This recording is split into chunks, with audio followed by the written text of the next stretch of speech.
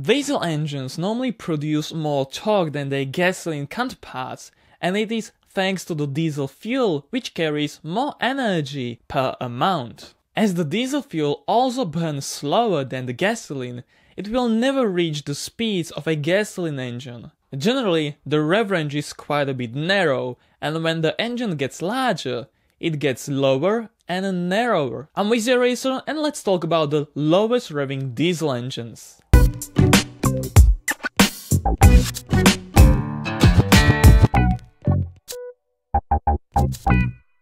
Starting this list with a Detroit 12 V71, which comes from the popular 71 series, ranging from 1 up to 24 cylinders. The V12 was in the middle, meant for heavy semi-hauling, road trains and even marine applications. Its naturally aspirated variant, meaning that there was a supercharger but no turbocharger, had 480 horsepower. With a turbocharger it provided 555 horsepower, and with the intercooler the power range increased up to 600 horsepower. The whole engine was about 1.6 tons and its peak RPM was about 2100 RPM.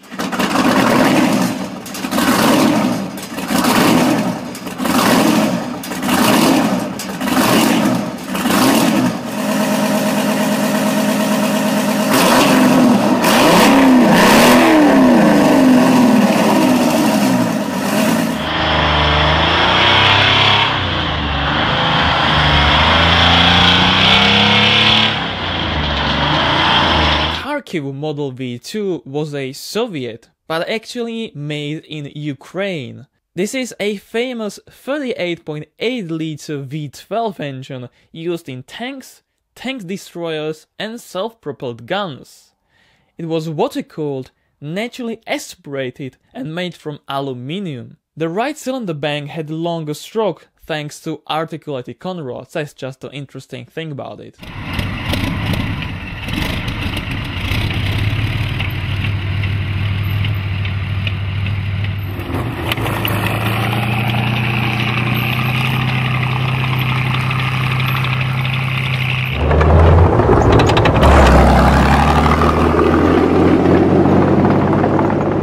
Napier Deltic is a chapter of its own. It was not only a two-stroke engine, but shaped into triangle with 3 banks of 18 cylinders. It had 18 cylinders and 36 pistons as they were opposed each other. The peak power was about 2500 horsepower with a bidirectional gearbox reaching up to 2000 RPM. The idle was about 600 RPM and could run up to 5000 hours between overhauls.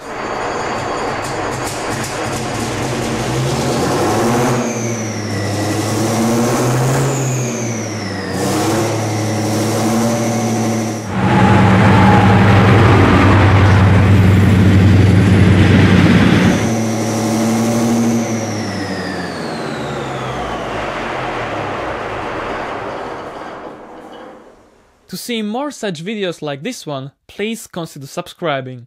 EMD 645 is another railway engine. The 645, similarly like in the two-stroke Detroit diesels, means a single cylinder volume in cubic inches, or 10.6 liters per cylinder. It was a series of V6 up to V20 or 45 degrees V-shaped with a single or twin roots blowers, or a turbocharger that, thanks to a clutch, could work as a centrifugal supercharger to maintain power at high altitudes. The 645 series was mainly used as a railway, marine and stationary engine with a rev range from 200 up to 950 RPM.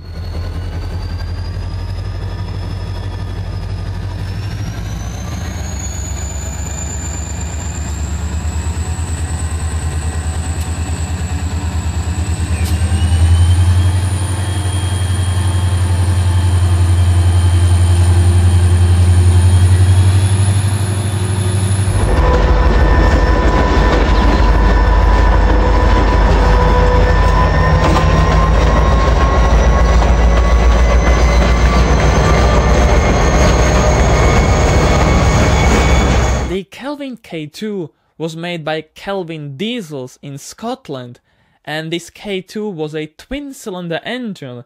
It was actually their first diesel engine produced. The Kelvin Diesels is an unsuccessful automobile manufacturer and now specializes in diesel marine engines for fishing boats and small tugs.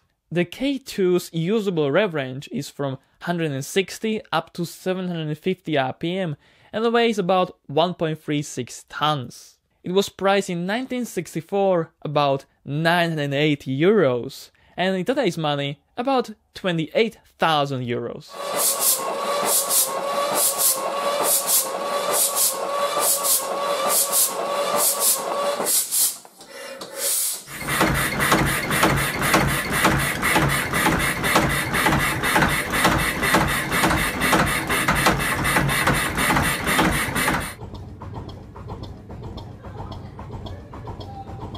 Lanz Bulldog is a very famous German tractor.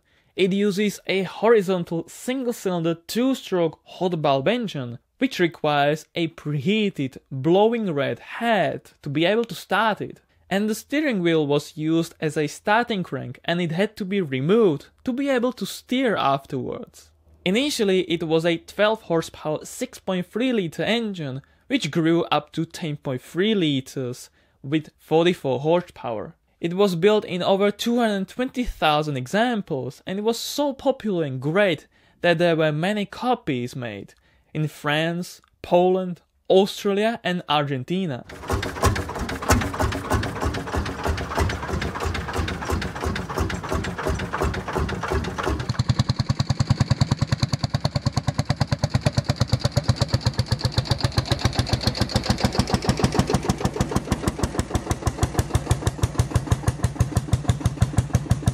The last one on this list is a very large marine engine. It is the MAN BNV 6S50MC, which means that it was a 6-cylinder, super long bore and stroke ratio with 50 cm piston diameter and was cam controlled. The S50 series ranged from 5 up to 8 cylinders, and as a 2-stroke uses blower and a turbocharger at the same time. As a 2-stroke marine diesel engine, its thermal efficiency was about 50% and uses about 22 tons of fuel each day at peak 127 RPM. Note that this engine had 13,000 horsepower and over 750,000 Newton meters, which equals 560,000 pound-feet.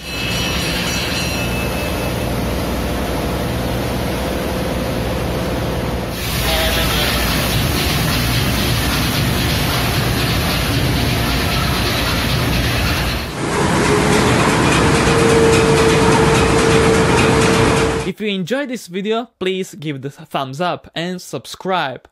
I very much enjoy making this video, so if you do too, please support me. As always, thank you very much for watching and see you in the next one.